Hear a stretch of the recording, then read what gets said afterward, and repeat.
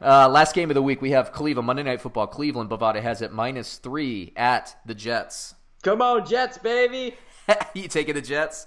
Yeah. It's another one, man. I don't like this week at all for betting. It's a tough one. It's so tough.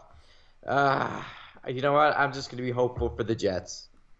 Man, let's go Cleveland. It's tough. My computers like the Jets. But I think they're still learning.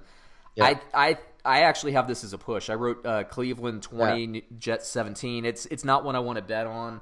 I feel like this is the game, especially if Cleveland wants to be in a playoff hunt, man. This is the game they have to win. They have too hard of a schedule coming up. Look, Baltimore, we saw what Baltimore did to Miami. Those aren't going to be easy games. Pittsburgh's not going to be easy, and we know Cincinnati's better than this isn't an easy division. They don't have many gimme games. They should win this one. My only hesitation, they need to win this one. They do. They need to. Absolutely. If they lose this one, their season's over, in my opinion. Yeah, I know it's only 2 games in, 0-2 though, against two teams that they would have before the season chalked up as W's. Tennessee, right. Now we didn't, but No. the Cleveland Browns, fan club, I'm sure chalked up 2 W's to start the season. They need to win this game, absolutely. Cleveland though, a couple things though. You watch that game, you see how undisciplined they were to start that game, man. They're nothing, dude. They're nothing. 6 or 7 personal fouls. The offensive lineman gets kicked out of the game. The left tackle kicks a guy in the head. They didn't. At 3rd and 1s, they have, I think, maybe one of the most talented guys in the NFL in Nick Chubb. They didn't run the ball. They just completely abandoned the run, and they wanted to be the Baker Mayfield show. Look, I like Baker Mayfield. No disrespect to Cleveland and the offense. They have all the weapons in the world, but you got to call a better game than that, man. That game's on Freddie Kitchens, too. You got to call better. You got to use Chubb, man. He's so good. So good. What are you going away from him for? The interesting thing, though, is Greg Williams, the defensive coordinator for the Jets, bro. He knows this Cleveland personnel pretty well, having spent a year there, man. He knows these players. Those kinds of things make me uneasy. Like not so much with Miami having familiarity with Tom Brady and that offensive system. I don't care about that.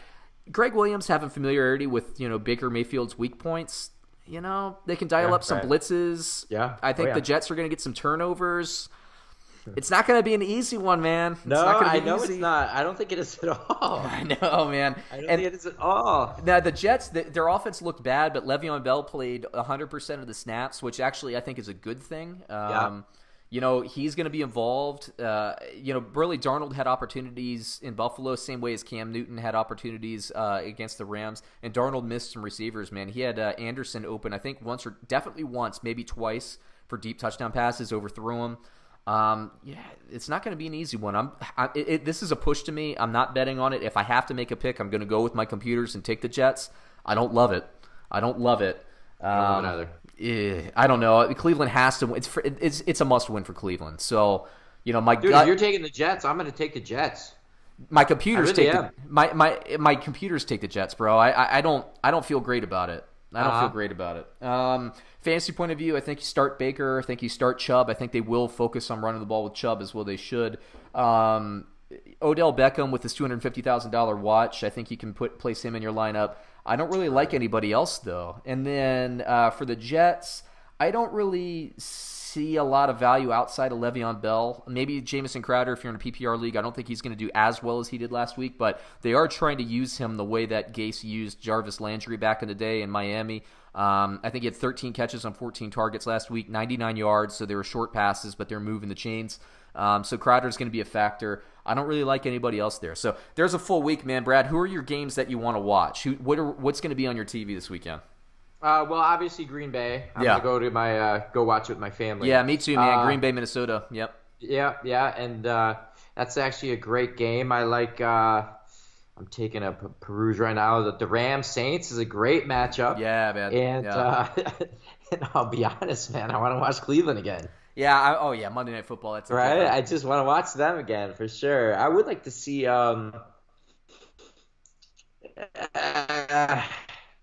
Yeah, let me take that back, man. I would like to see how the Chargers play in Detroit, to be honest. Yeah, the Rams. I don't know. Rams Saints. I'm really curious about looking through my Oakland, list here too.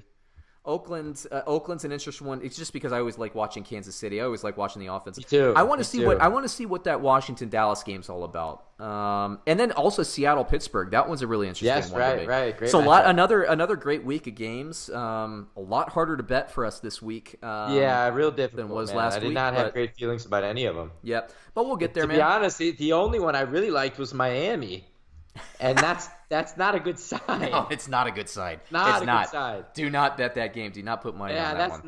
That's not good. Don't listen to me, everyone out there. There you ever. Go. No. Never. You're going to pick Miami against Bill Belichick and Tom Brady. I know. Say it out loud. Don't do it. Don't put your money on it, man. I don't care if the line was 50. Don't do it. Okay, if it was 50, I'd take Miami and just, If it was 50. If it was what would it take for me? What would it take for me to take Miami? What would it take for you? 26 points? I still wouldn't. It would have to be over 30, maybe over 40. Seriously, the Miami looked that bad to me. All right, but they're not going to be that bad every week. You're right. And they did get a butt kicking, so hopefully, they'll play with a lot more pride. They're at home, so we'll see. All right, man. So I think we can wrap it up. We'll be back with the Pick Six podcast later in the week, so be sure to check that out. Hopefully, we actually make 6 picks this time. Brad's going to have a little teaser. A teaser special. Brad's going to pick his favorite teaser of the week. I'm going to go through and pick my daily fantasy sleepers just like I did last week. For now, everybody, thanks for listening in. Go out, get paid.